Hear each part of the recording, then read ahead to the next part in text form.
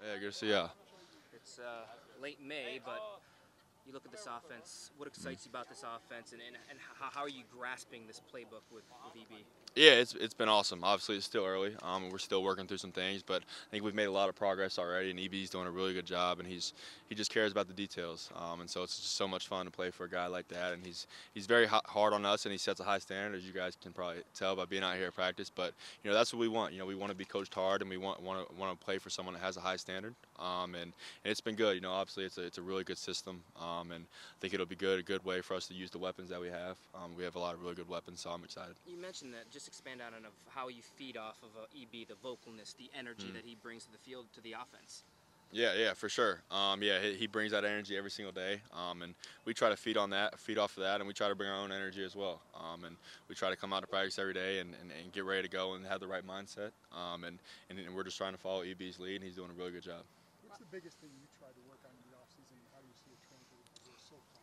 Yeah, I mean, I think the main thing, I'm always just trying to become the best version of myself, and I evaluate every single part of my game, and I try to get a little bit better in every single area. Really, the main focus has been trying to learn this playbook, and it's kind of a wordy system, but it's a really good system, and I've loved it so far, and I've enjoyed being in there and learning the new system, and watching the film and studying what they were doing in Kansas City, and obviously they were doing a really good job, and we're just trying to come out here and get better at the system each and every day, and we're making some really good progress. So I'm excited. There was a lot of focus on footwork, and you talked about how different it is. How much of a factor or emphasis was that for you in the offseason, and where do you feel better? Yeah, I mean, I feel like I'm a lot better. I try to get better every single year, especially when I have a long break like that. And being back with my quarterback coach Anthony Boone back home, he did a really good job. And really kind of before I got here and because I really couldn't learn anything until I got here. So it was once I knew we had EB, I was kind of watching Kansas City film and kind of seeing what they were doing, and so I feel like I was able to kind of match my footwork up to what they're doing in Kansas City, and I feel like I'm matching up pretty well out here. That's quite the guy to be watching. Oh yeah, Pat. Yeah, Pat. Obviously, he's a heck of a player. So much respect for him and what they're able to do in Kansas City, and it's been a lot of fun because I mean that's all the film we watch is what they're doing in Kansas City. So it's been fun to watch, and he's definitely a great one to look at. How was it working with Tavita? Yeah, Tavita's awesome. He's a great coach. Obviously, I didn't know him before he came. Obviously, he came from college, and he's done a really good job. He's very detailed, and he comes in every single day with a plan, and he just tries to do everything he can to make sure we come on the field prepared. He's just done a great job, and he's a great guy as well. Fun to be around, and he's doing a really good job. Do you find it helpful to have a positional coach that has played the position, even if not at the NFL, but at a high level in college? Yeah, I mean, I think that definitely can help at times, obviously, because they've been behind the center and they know what it's like to be back there and play. So definitely he can speak from his past experience. He played a lot in college, so that definitely is a big advantage. Sam, what does it mean to you to be here at this early point in your career, be here out at OTAs and be, this guy taking first team reps and be the team is kind of describing you as the QB1 right now? What's this experience been like for you? Yeah, obviously it's awesome. It's a great opportunity for me, and I'm just super blessed to be in the position I am. I think a lot of people probably wouldn't have expected this outcome, but I'm just going to try to do everything I can to just take this opportunity and just try to take advantage of it. And I'm going to give this team and give this organization everything that I have, and just try to do everything I can to help this team win. Having a veteran like Jacoby Brissett in that room, Yeah. how do you feed off each other, and how do you make each other better? Yeah, Jacoby's awesome. Me and him have become really good friends, and he's just a great guy. He's been through so much in his career.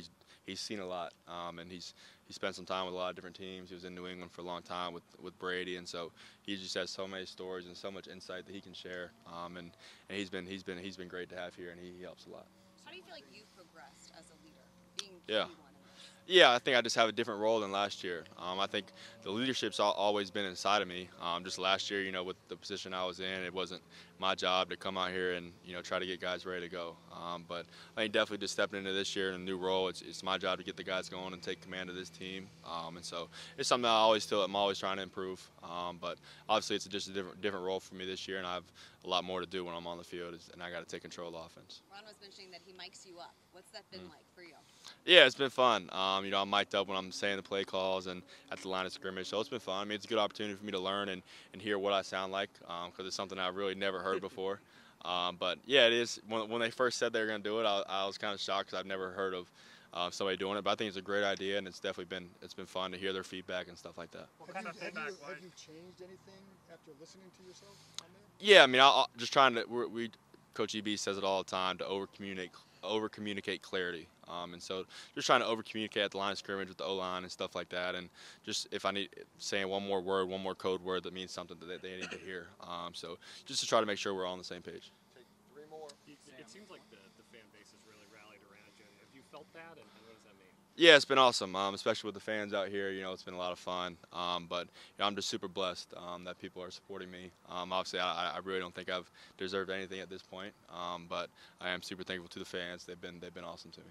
One thing that we saw you guys working on today was throwing off platforms and screens, things like that. Have you ever worked with a coach or coaches that intentionally have you making those throws that aren't set? Yeah, for sure. So my quarterback coach back home, Anthony Boone, that's a really big thing that he focuses on, is making those off-platform throws. Just because everyone knows in this game, you're not going to be sitting back there in a clean pocket most of the time. You're going to be trying to avoid a guy and try to make it throw. So you're going to be off-platform a lot. So that's something that we focus on back home when I'm home training, and even while I was here last year with Coach Zampese.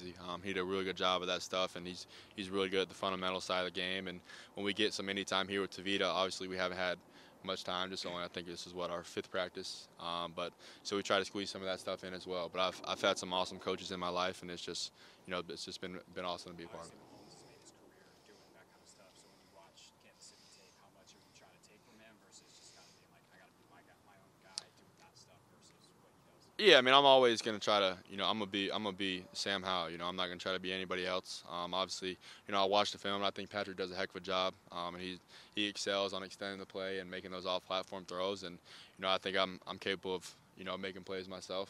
So I don't try to go out there and be anybody else. I try to go out there and be the best version of myself. There was a moment after red zone where EB kind of pulled you aside. What was his message to you, and what does it mean for him to pull you aside? Yeah, I mean, he's just coaching. So I go back there almost always after we finish like a record plays, and we kind of just talk through the plays. He asked me what I saw, and if there's one play he didn't agree with my decision, he tells me. And so we kind of go from there. But I just love being coached, and I love that he does that type of stuff, because I always want feedback. And I tell them that all the time, to coach me hard. I want to be coached hard, so it's been fun. Is that before the stretching or after? He came up to you during the stretching. Yeah, he came stretching as well, but after a couple, after a couple like possessions, he would call me back, like why Jacoby went in and stuff like that. But we're always in constant communication throughout the practice, just so we can get on the same page. All right, thanks, Sam. Cool, thanks guys.